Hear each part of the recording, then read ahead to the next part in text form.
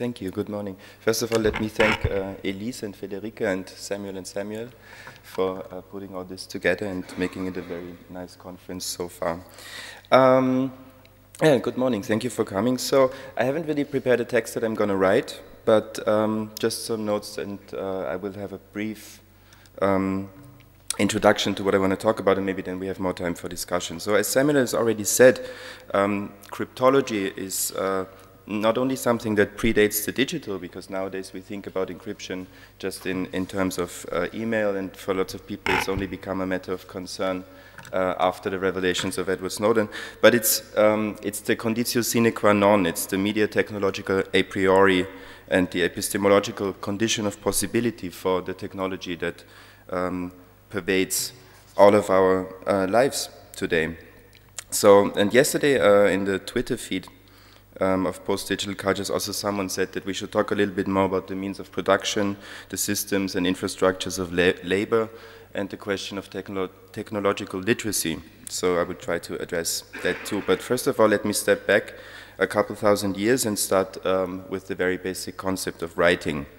So we have to make clear to ourselves, I think, that with the very advent of alphabets and writing systems, we already have a concept of media. If we define media as something that decodes and stores and transmits information. If we go a little bit more deeper into this world of symbolisms, we can see how symbols over the course of history start to become operative in a different way. They not only depict language and create a phonetic system, but we also have non-phonetic writing systems like in China, but they become something that is actually able to produce knowledge in a different kind of way in terms of mathematics.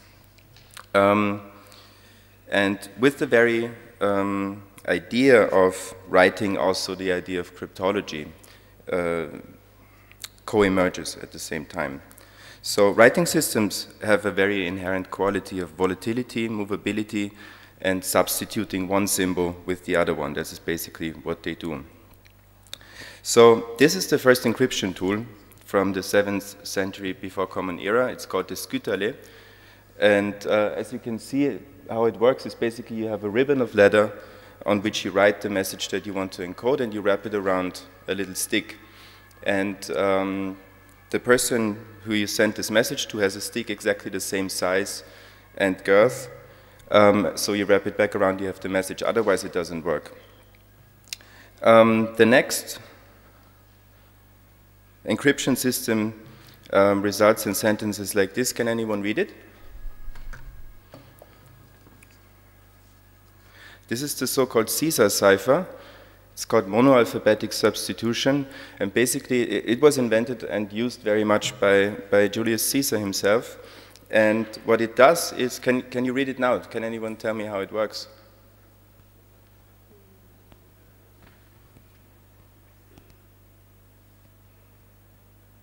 This is the first sentence from the Bello Gallico.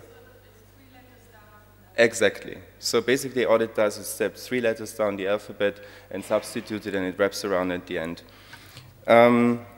This is also the reason why we have things like HAL 9000 from 2001: A Space Odyssey, which was actually Kubrick's way of critiquing a company called IBM.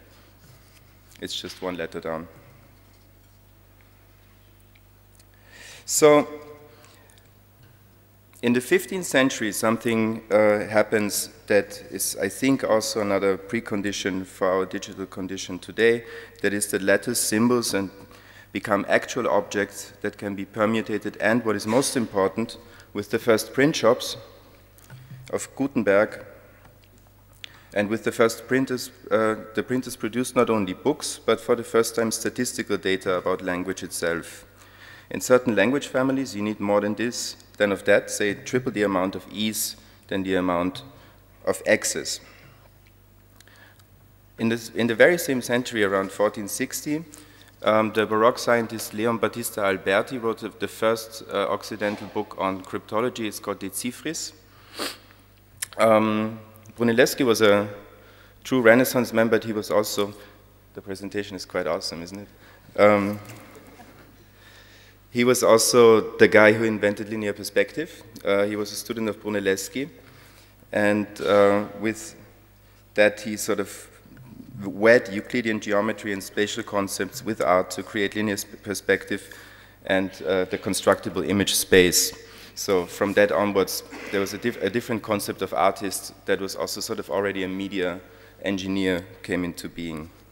So, but we've seen the Alberti disk, and as you can see, it also is a little tool that works in the way that you can create a simple substitution cipher like the Caesar cipher, but what he did is he created another concept called polyalphabetic substitution, where you basically, after every step of encrypting, change the crypto alphabet again. So say for the first letter you jump three letters, for the second one 7 letters back, and you change it all the time. And this is basically how cryptography today still works. So you change the crypto system with every letter, which makes it incredibly hard to break. It just takes a couple of thousand years actually to break a sufficiently long text.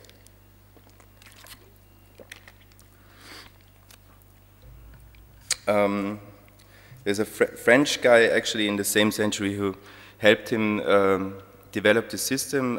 His name is Vigenère, and he says code breaking actually is an inestimable rompement du cerveau, which I kind of like. So around 1591, alphabets and media technologies and mathematics sort of all come together at the same time. So this is the time that you have to think about that both mathematics and cryptology are still perceived as an art, and as a very dark and occult art, similar like a Kabbalistic practice. And this is something that persistently, I think, still exists today, this kind of view, which is the reason why none of us try to really engage with cryptology or mathematics that much. So in 1591, François Viette, a French lawyer in the duty of Henry III and IV, he does, I'm sorry. Closer, okay. Mostly does divorce law in the French royalty system, but is also a self-taught mathematician, starts to dabble in cryptanalysis and to decode the letters of the Spanish League in the French-Spanish War. He comes up with a system of cryptoanalysis, of code breaking, that is so good, and it works by frequency analysis, which is basically also just counting the letters, see how often certain letters occur in a certain text, and then making certain deductions from that. Comes up with a system that is so good that he says there's no code that I cannot break, and he does basically what no cryptoanalyst would ever do. He publishes. He lets the other party know that he can read the code, which of course results in them changing it again. But he's so good that Philip II of Spain is actually so angry and lodges a complaint with the Pope and says that black magic is employed against him. The Pope really doesn't care because he also has a whole office of cryptoanalysts reading the same thing.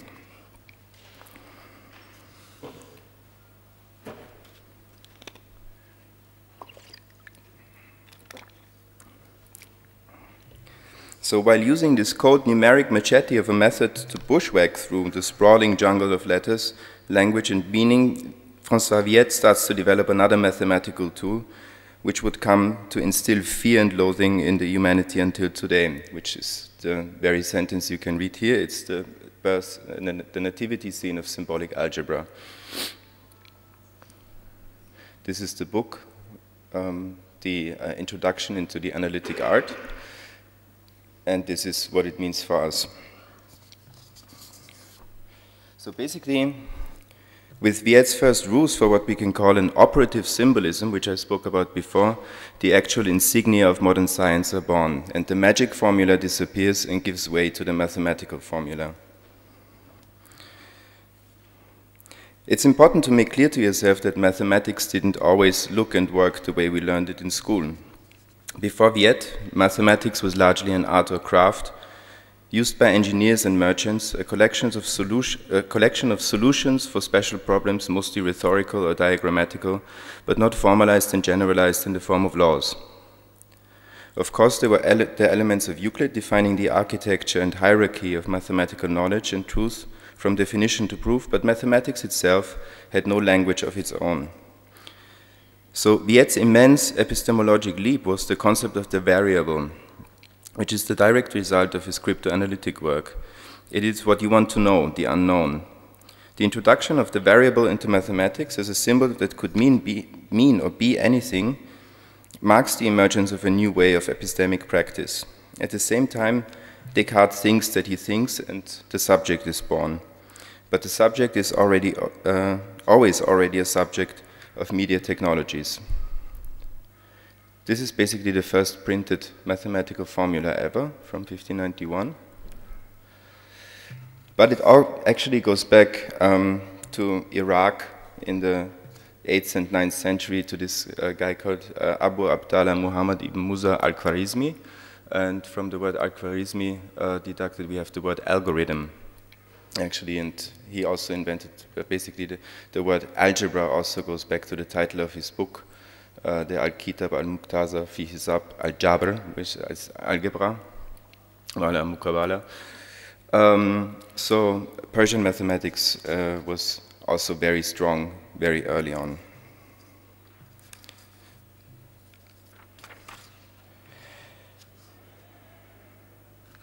So as you can see, in the 15th century and 16th century, numbers, letters, mathematics, everything sort of fuses, and also it marks the sort of breaking apart of what you can see very up there. It's science and art. They sort of start to separate approximately 400 or 500 years ago, and we can maybe discuss later if they come back together again one day. In the 17th century, you also have, like, cryptology is sort of the main concept of knowledge practice, if you will. So with the advent of symbolic mathematics and this incredibly powerful mathematical tool that comes into being, nature becomes something that people perceive to be formulated in the language of mathematics and which can be deciphered and be mystified in that way. So I'm going to make a little jump to the 19th and early 20th century, where we have a similar situation, and there's the idea that everything can sort of be completely formalized and analyzed. And also, it's the time of World War I and World War II and the birth of psychoanalysis. So there's, again, this idea of demystifying and decrypting the last secrets that you can express. So a mathematician called David Hilbert invents the system of meta-mathematics, as he calls it, to sort of proof that mathematics is a complete system. And this is basically already the idea of a computer, and it's very much to do with encrypting and decrypting and sort of finding the prime factors, the most simple components in a system and identifying them. But then this guy here, Kurt Gödel, on the right side, the true agent of contingency, is a young neo-Leibnizian paranoiac from Vienna. And he follows Gottfried Wilhelm Leibniz in this idea of finitude and completeness and computability. So what Gödel then ultimately shows, and this is really sort of the epochal turning point for the history of digital technologies, is that he proves the limits of what is thinkable and proves the limits of what is formalizable, and then it's shortly followed by Alan Turing, who will turn this whole system into something that can be done with a machine in his seminal text on computable numbers with an application to the Entscheidungsproblem.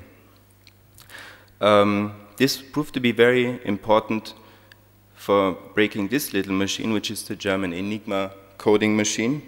It's an incredibly complex and, at that time of World War II, technologically unsurpassed electromechanical rotor cipher machine. And Alan Turing basically developed a method of cryptology and invented the computer that he could do these calculations on. And with this, actually you could say sort of turned around World War II. This is a very cryptic story also, and actually was only declassified in the late 1970s. I think around, like in 2 weeks, maybe there's a movie with Benedict Cumberbatch coming out, so finally this story, which is also kind of a sad story, is entering the general public. So, because as not many people know, it was after World War II and after doing humanity a great favor that in 1954, Alan Turing was convicted of gross indecency with another man and given the choice between prison or mandatory hormonal treatment, effectively chemically castrating him. And he was also stripped of all his security clearances, and in 1954, under slightly mysterious circumstances, Turing died from eating a poisoned apple.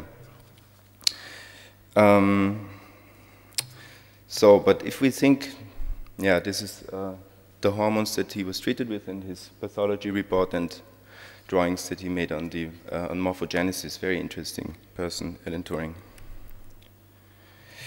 So, but now we actually finally arrive in the present, and the thing is that what we have to make clear to us, or the question we always have to ask, is who built the infrastructures that we're using? Who's the man in the middle? Who controls the lines that we're using?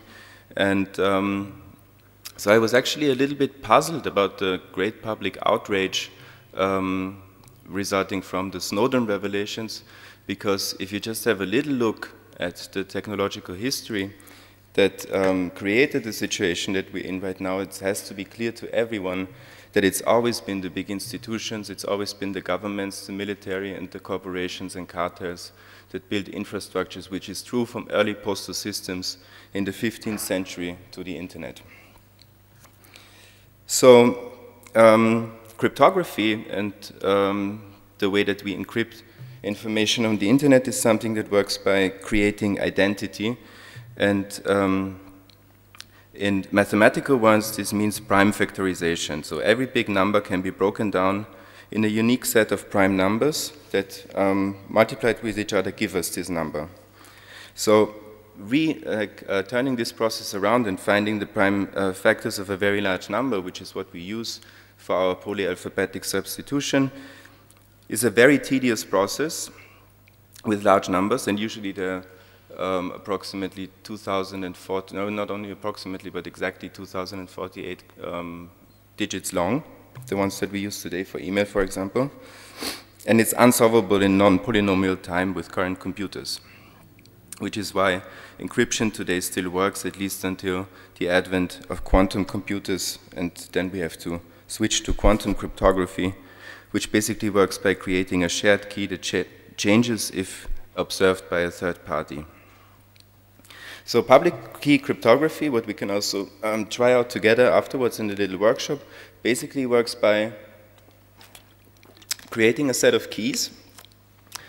I would rather say creating a key and a lock, and the lock you can publish on the internet, and if someone wants to send you an encrypted message, they can use this key or lock to encrypt it, and you have your secret key that you keep to yourself, and you can unlock it again. It's a very simple, elegant process, and it's basically unbreakable.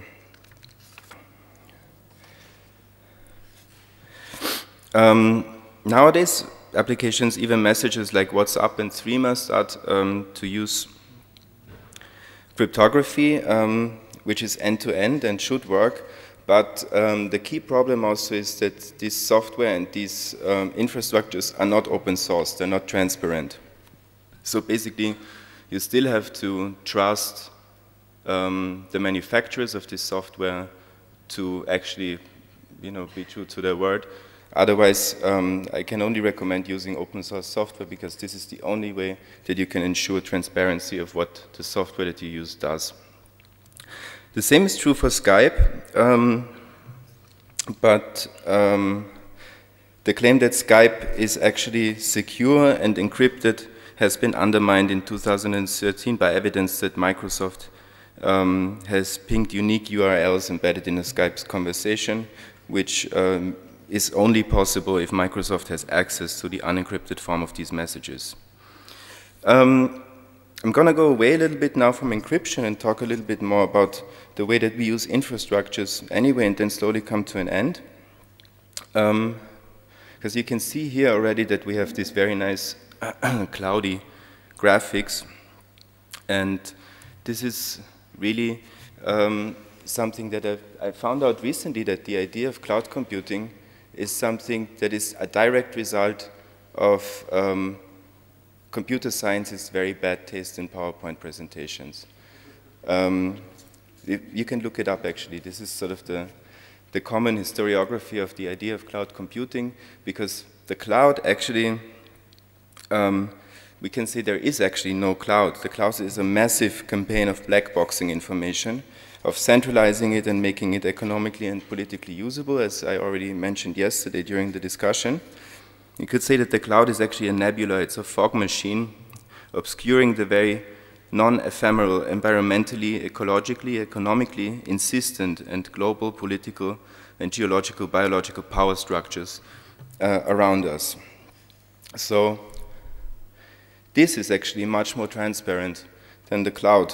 I would really recommend to decentralize knowledge, to not store your information in the cloud if you don't have to not use big services like Dropbox or Google Drive, but to store your information locally. This is the only way that you can ensure a decentralized and secure way of storing information. And I find it quite critical that we live in, that we sort of, yeah, that we get tricked by this metaphorical way of,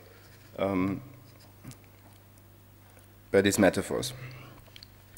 So the only way to actually, yeah, see, we even have the clouds inside inside the microprocessors.